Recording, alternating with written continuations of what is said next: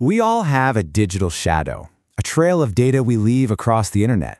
But what if you could actually see that shadow? What if you could connect all those scattered footprints and map out an entire online identity from just a single clue? That's exactly what we're digging into today. Think about it. Every domain you register, every email you send, every account you create, they're all little breadcrumbs. The real question is, how do you gather all those breadcrumbs and see the story they tell? What secrets are hiding in plain sight? So here's our roadmap. We'll kick things off with why this is such a huge challenge in the first place, the sheer overload of information online. Then we'll meet SpiderFoot, our tool for the job, and see what makes it tick.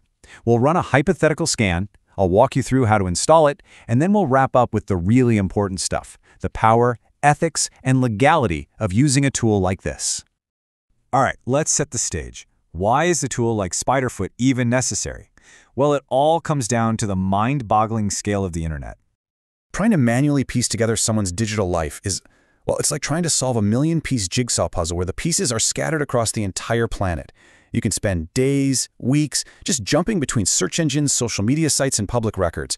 It's slow, it's tedious, and you're almost guaranteed to miss the most important connections. It is the definition of finding a needle in a haystack. And that's exactly where automation changes the game. So let me introduce you to the tool that acts like a super-powered magnet, pulling all those needles right out of the haystack for you. Meet SpiderFoot. It's an OSINT automation tool. Now, OSINT just stands for Open Source Intelligence, and that's basically any information you can find publicly. Instead of you doing the searching, SpiderFoot does it for you, automatically tapping into hundreds of different data sources, pulling all that info together and making sense of it. And the best part? It's totally free and open source. So let's look at the key features. It's written in Python, so it's super flexible. You can use it through a really simple web interface or get your hands dirty with the command line. But here's the crucial part. Its dual-use nature. For the red teams, the attackers, it's an incredible reconnaissance tool. And for the blue teams, the defenders, it's an essential way to look at your own company from the outside and see the vulnerabilities an attacker would see first. So how does it actually pull this off? How does it connect all those dots so effectively? The secret sauce is its modular design. The heart of SpiderFoot is a collection of over 200 modules. You can think of each module as a tiny, specialized detective. One knows everything about domain names, another is an expert on data breaches, and a third can track down social media accounts. What's so amazing is that most of these just work right out of the box. No need to go hunting for complicated API keys. Now this is where it gets really clever. It's not just 200 separate searches happening at once. SpiderFoot uses what's called a publisher/subscriber model. When one module finds a new piece of information, like an email address, it publishes it. Then all the other modules that can use an email address subscribe to that new data and launch their own new searches. It creates this incredible chain reaction of discovery. And just look at the range here. You've got threat intelligence modules checking IPs against known bad guy lists. You have data breach modules that'll check services like have I been pwned. Network recon modules can tap into search engines like Shodan, which is kind of like a Google for servers and IoT devices to see what's exposed. And of course, DNS modules to map out the technical backbone of a domain. Each one gives you a totally different piece of the puzzle. Okay, so that's the theory. But what does this chain reaction actually look like? Let's run through a quick hypothetical scan to see how one tiny thread can unravel a whole digital tapestry.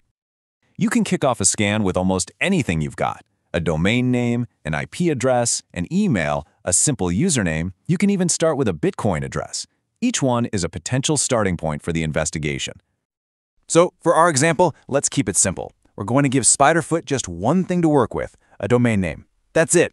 Let's see what happens. Immediately, the first wave of modules kicks in, mapping out the raw infrastructure. It's finding subdomains, the IP addresses they point to, and pulling raw DNS records like MX records that tell you about their email setup. It'll identify who the hosting provider is, are they on AWS, and port scanners will start checking those IPs for any open doors. But now the real magic begins. All of that infrastructure data becomes food for the next set of modules. The web spider starts crawling the sites it found, scraping out email addresses and people's names. Those names and emails are then automatically fed to the social media modules to find profiles. Other modules identify the web technologies being used. Is it a vulnerable version of WordPress? And it even finds things like PDFs and images, pulling out the hidden metadata.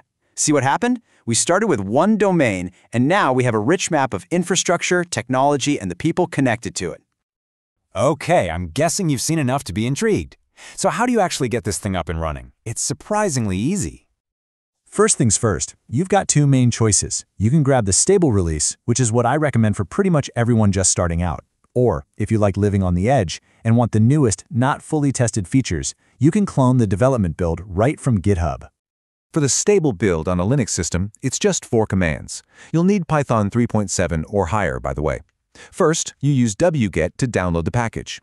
Second, you unpack it with tar. Third, you cd into the new directory. And last, you use pip3 to install all the Python libraries it needs to run. And this is the final step. You run the sif.py script.